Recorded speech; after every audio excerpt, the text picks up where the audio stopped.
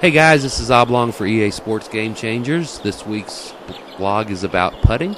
And along with the tips in the blog, I thought I would show you a video so you can kind of get an idea of the procedures I go through when I set up a putt, and hopefully it'll help you guys out that are needing it. This first putt I've set up is on slow greens.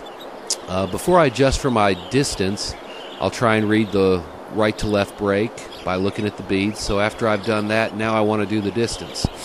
This putt is a foot uphill, and I know I need to add a foot for every inch uphill it is. So with it being 1 foot up, I need to add 12 feet to my putt. So I'm now aiming my 34-foot putt 46 feet. I'll look at my putt preview, and I'll bring the camera in so I can kind of move around and see just exactly how far off I am. Not very much. I'll zoom in and make that little minor tweak, and that should be enough to make this what would seem to be a pretty hard putt an easy one.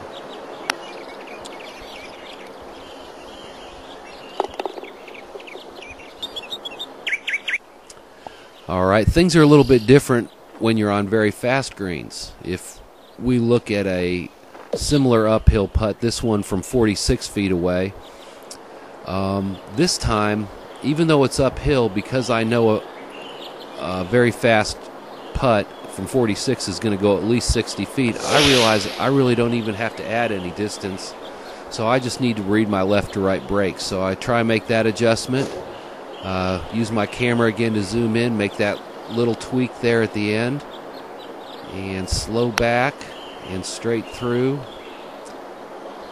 and there you go, another putt made.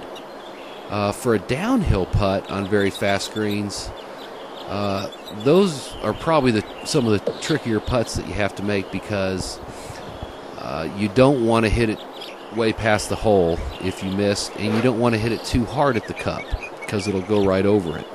So this one from 27 feet, 3 inches down, normally you would think take away the 3 inches or the 3 feet, aim 24.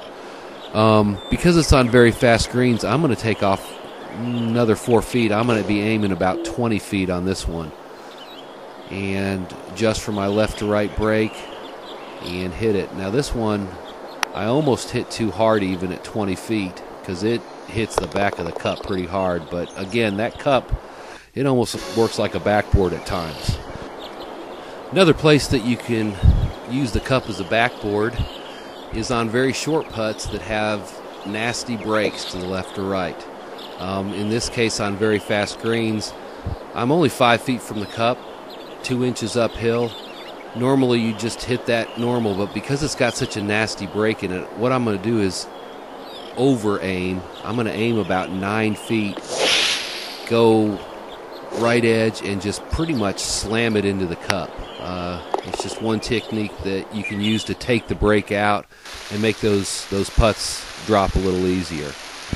Now rain's a whole different story. There's no backboards in the rain. You got to make sure you hit these putts hard.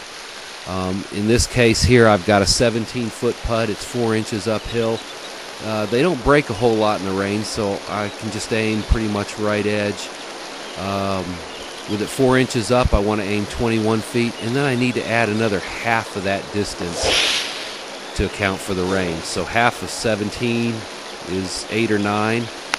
So I'm aiming 29 feet to get this one into the cup. Well, guys, hopefully those ideas, tips, and techniques will have you sinking some really long putts really soon. Fairways and greens, and putting for dough. See you guys.